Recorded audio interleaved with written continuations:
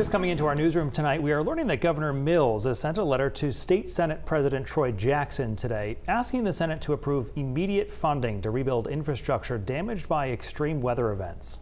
The governor is pushing for approval of a bill that calls for the use of $60 million from the Budget Stabilization Fund to help Maine communities dealing with damage from the storms in December and January.